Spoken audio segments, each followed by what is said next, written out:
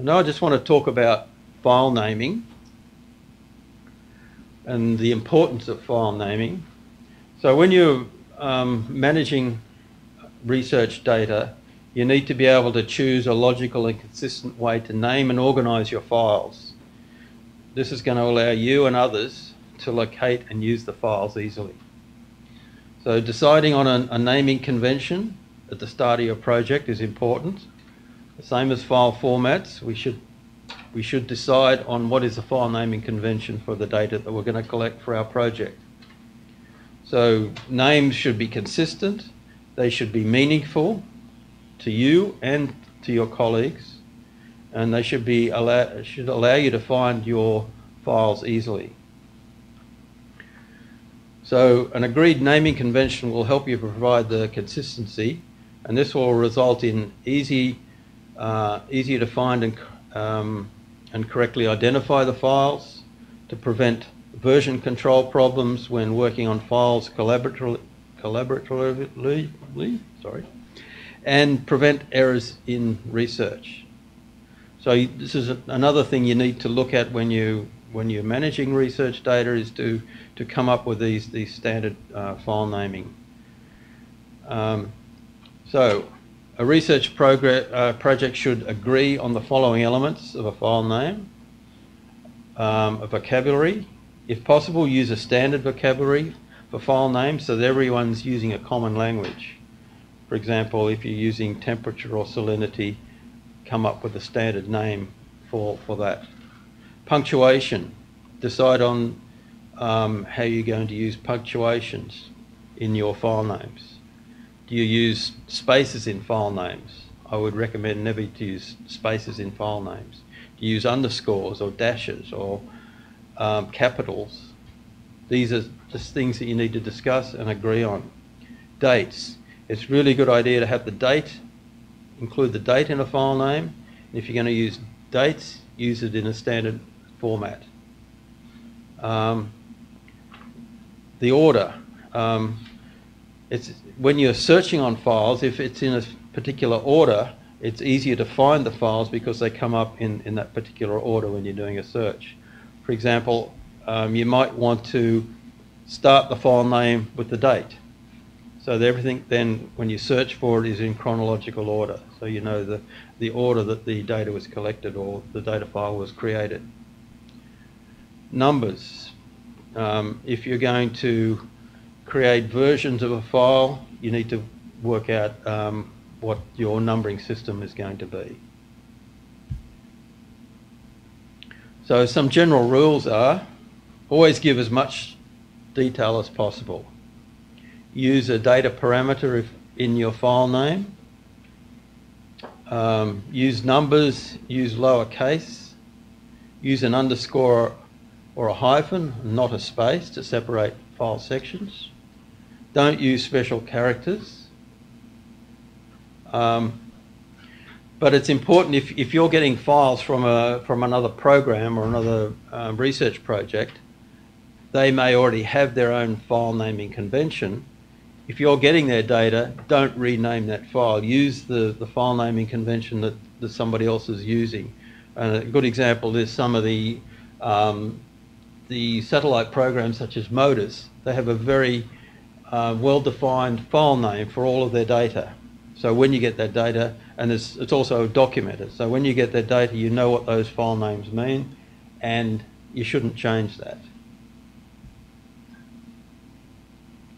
So some examples of data file names for marine data.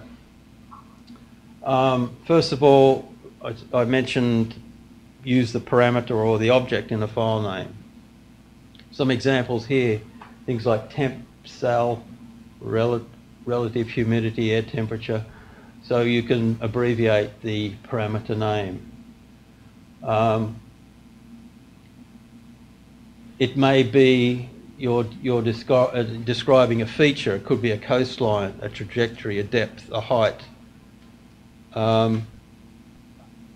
There could be more than one parameter in the file name. For example, here you've got air temperature, relative humidity, and wind velocity. If it's an image file, you might like to add the word, the IMG to it so people know what it is. But if it's a JPEG or a PNG, that may not be necessary because people will know it's an image file. You can add grid, for example, if it's gridded data. An example there is if it's a temperature grid, then you just put temp grid. If it's contours, put that in there. If it's vectors, you can also add that as well. So you have something like current vectors. For date and time, you can add the date and time to your file name. For climatology, you can use abbreviations for months or for annual. And I said there, do not use season names. Why would you not use season names? Depends where you are. Exactly. I mean, for me, in Australia it's summer. In Europe it's winter. So how do I know that? But if I put November, everybody knows when it is. So some examples there. You can put the year. You can put something like AMJ for a period of April, May, June. N for annual, or you can put in the actual date. And this date here, 2005-03-15, is an ISO standard format for date, and there's more information there. There's a link to the ISO website. If it's a time interval, you can put 2 dates.